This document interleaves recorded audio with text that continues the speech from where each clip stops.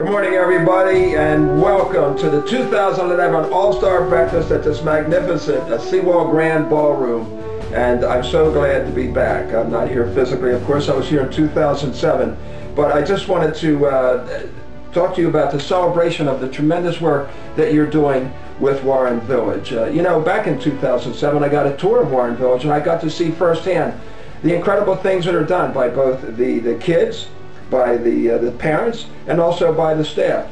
And what I talked about in 2007 was impact, and the impact that you can have and make a difference, and the difference that is being made every day at Warren Village. So congratulations on all the great things that you've done and you're going to do.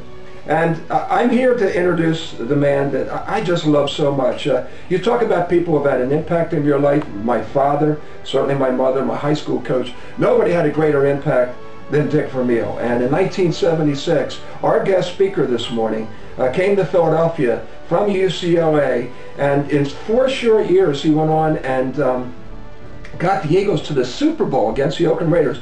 We didn't make it, but man, we came so close. But he got it eventually when he won Super Bowl 34 as the head coach of the Rams, and they beat the Tennessee Titans.